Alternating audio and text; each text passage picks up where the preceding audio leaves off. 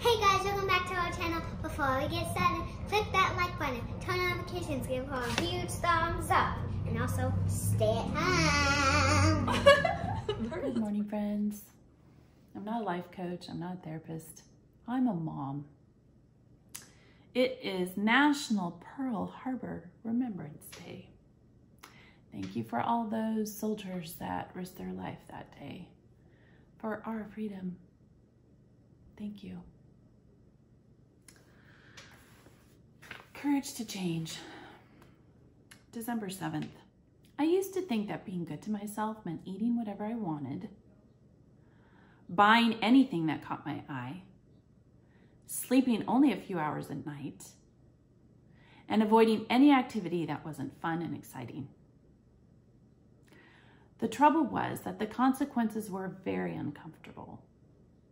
And when I let myself think about it, I felt I was wasting my life.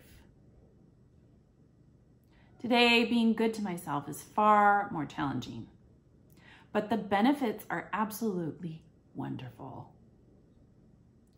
I attend 2 or 3 Al-Anon meetings each week, read my literature daily, and take time out to talk to God.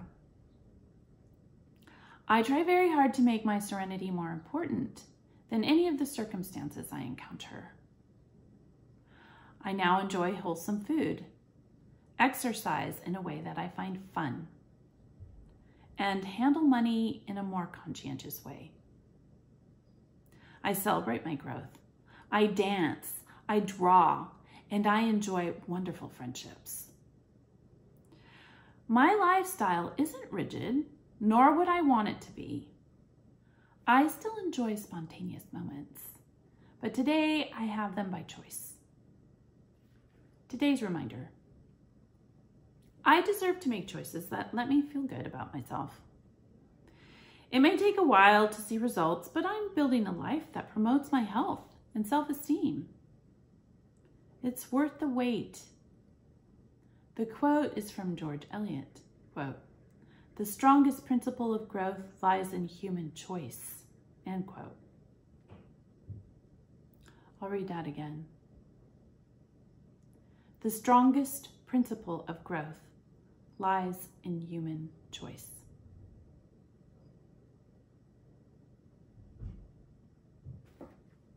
Courage to change.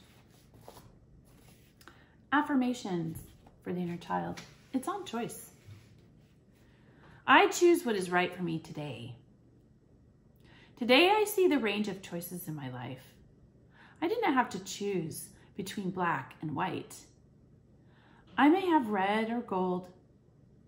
I do not always have to choose between right and wrong. I may choose the best for me at the time. Dysfunctional families make choices from fear. To minimize the feelings of fear and inadequacy, parents in these families structure all choices as right and wrong. I grew up without choices. There is no free choice when all alternatives are punishing. True alternatives are positive possibilities. Today, I will see choices as possibilities. I will explore a range of options and then choose.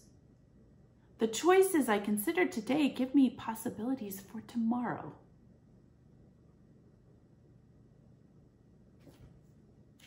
Affirmations for the inner child. I hope this helps you on your healing journey. Follow your